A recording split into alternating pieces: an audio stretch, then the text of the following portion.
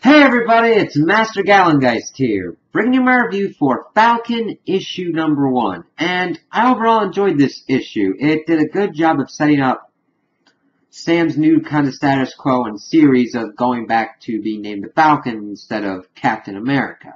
And they did a pretty good job. They started off kind of like reintroducing us to this character. He's like flying around. He stops a drive-by shooting him, telling him that he went from Captain America to being back to himself to do what he's trying to do and kind of like aid communities and all that. And seeing him talk about doing the BS and everything, kind of like shaking hands with the mayor of Chicago, doing their stuff to kind of like clean up the streets and everything. And of course, the mayor seems kind of a little bit weird when we first meet him. Now, granted, you think it's the typical kind of politician BS, but we see more going on through the issue.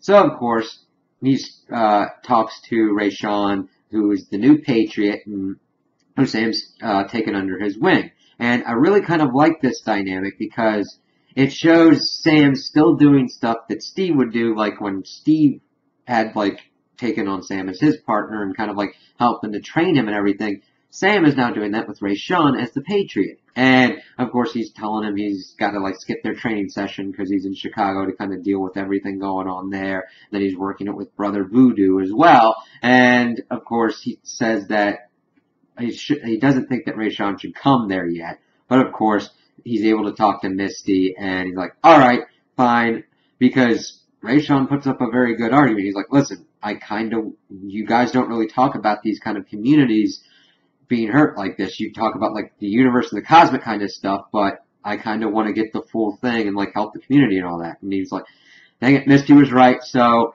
they get into it, and Sam pretty much is like, okay, so there's two groups gangs that we gotta like get under control, the Southstone Rangers and the Spanish Kings. So I'm gonna go for the Rangers, you, Rayshawn, go for the Spanish Kings. And it's like, oh, that's pretty big to be like, all right, you go and do this by yourself. It's like, wow, that's putting a good amount of responsibility on Rayshawn. I'm like, man, that's cool.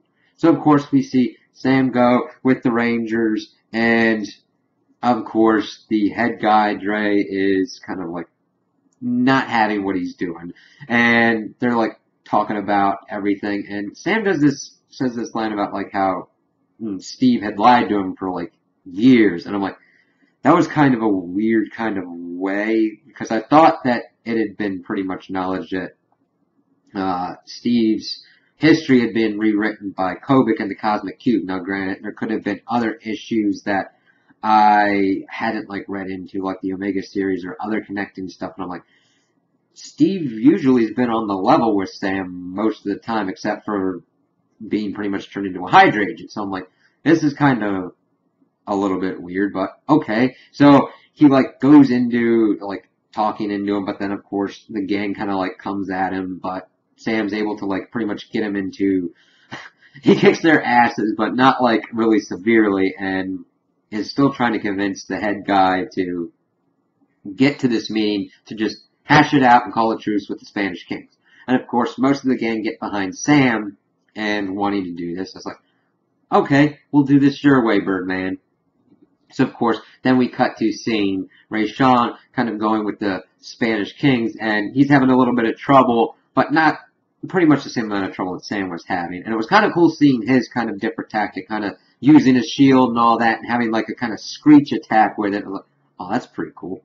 So, of course, he doesn't have as hard of a time with the Spanish Kings because their leader seems more amiable to stopping the violence and everything. Like, hey, here's what we've got. We're trying to meet it for a truce and all that, and let's go do that. So I was like, oh, okay, we'll try that out.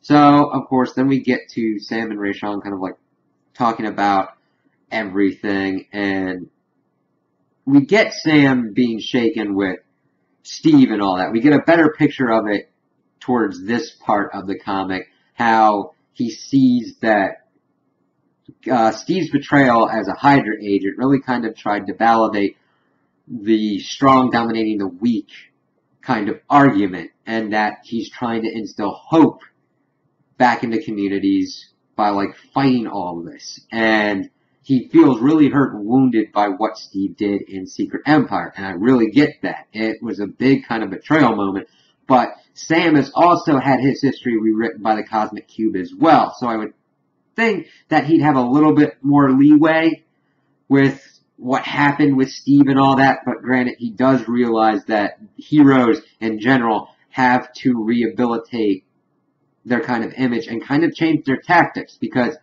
you've got to understand that if you just focus on the cosmic elements and let the smaller things go, they will eventually turn into those bigger things that'll just destroy the people themselves, rather than having a Galactus or some other outside entity do it for them. So of course, Ray Sean's trying to like get him into a better mood, and they like go to a concert and everything, and that was pretty cool. So we then get to the whole kind of true skit setting up. We see Dre and the head of the Spanish Kings, and we had seen that there was this kind of pendant kind of like thing that the mayor was wearing that we'd seen previously when Sam was meeting with him, because the mayor was casting aspersions that he could possibly be pretending to be a hero as well and question his jurisdiction. But like Sam threw it back, I see all of the U.S. as my jurisdiction since I'm a hero trying to help people. And we see that this same thing is on Dre's hand as he touches Sam, and Sam's unable to move, and then Dre proceeds to shoot the leader of the Spanish Kings. All chaos ensues. You're like, what the hell? So then we get to it, and we see that the Dre guy runs to the mayor. It's like, what the hell? And we start seeing what's going on in his mind, that he's trying to subjugate humanity since all these other entities failed, and that it's Blackheart. And I'm like, that's kind of a twist. This is an interesting villain for Sam, because this villain is usually associated with Ghost Rider and the supernatural kind of elements. Like, how is Sam going to go after this kind of guy? And because I kind of like the element of Sam trying to just bring a peaceful resolution to this situation of gangs and everything, and now we've got it up to a superhero villain kind of element and that kind of thing behind it. So it'll be interesting to see how he kind of like figures this out. So overall, I really liked what this comic did to set up kind of where we're going with Sam at the moment, and I really thought the artwork was pretty good.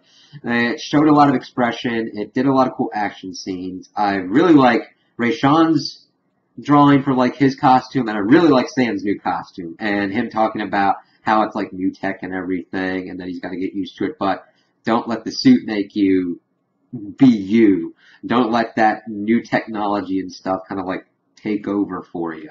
And it's the man in the suit that matters rather than the suit itself. So I'm really liking the dynamic that they've had, and I can't wait to see kind of how they're going to use Blackheart as an interesting villain for Sam. So those are my opinions on the issue. Tell me what you guys think in the comments below. If you liked it, if you didn't like it, if you agree with me, if you disagree with me. Also like and subscribe, and I hope you have a good day.